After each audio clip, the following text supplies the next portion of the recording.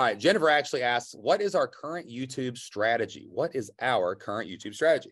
So our current YouTube strategy is a very content explosion type of strategy. If you want to check out that, we've got content in the Flipped Lifestyle Blueprint that will teach you all about the content explosion, how we do that.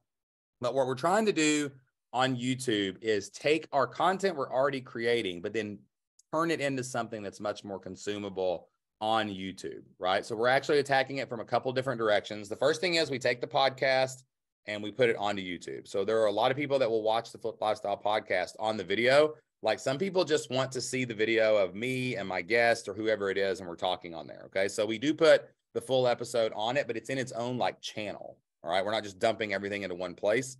It's on its own playlist, I'm sorry. So we got a playlist of that. Then we do a thing we call internally, we call it the quick flip.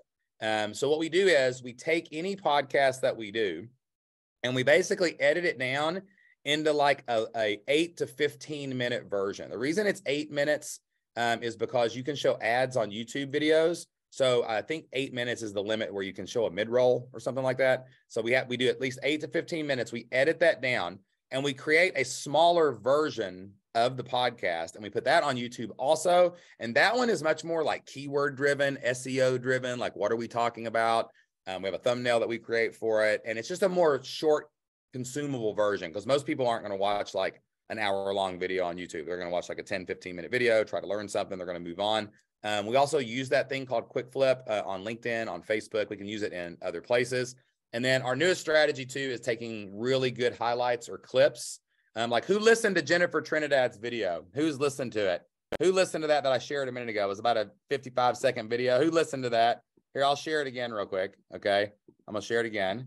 All right. If you want to listen to what Jen had to say about her first session in my new program, check that out. We take videos like that, 55 seconds, really good highlights, break them out, and we can put those out in YouTube Shorts. And then those YouTube Shorts can actually point back to other videos and they can go places like that. Then my big strategy this summer, I'm going to start it in a couple weeks. Actually, probably July. I'm going to wait about 3 or 4 weeks for this. I'm really going to take advantage of the ad platform on YouTube. And I'm going to spend money on just showing our videos to people, showing our podcast to people, showing my show to people. We're going to buy views, basically, just getting in front of as many people as possible. And then that's our content strategy there, is to put great content onto YouTube and then pay to show it to as many people as possible. But then the concept of YouTube eventually is to get them somehow into our email list. It's the same thing with my podcast. Like all funnels work the same. All strategies are the same. Create content, pay to show that content to people if you can. Get those people who are consuming your content onto your email list. Build a relationship with them on your email list and sell them into your membership. Did y'all hear that? There's no magic. The platform is irrelevant. It doesn't matter. I could have done that same thing I just told you on TikTok. I could have said it on Instagram, whatever it is. Hey guys, we're going to take the content we're already creating. We're going to share it on this platform. We're going to pay to show more people that content, but that content is going to offer them reasons to get on my newsletter, my email list. And then when they're on there, I'm going to email them every day to build a relationship, tell them good stuff. And then every couple of weeks or maybe every other week, I'm going to sell them something. It's the same, y'all. It does not matter. You can insert words, whatever it is, put it through your Google Translator, Chat GPT it if you want to. That's how it works, right?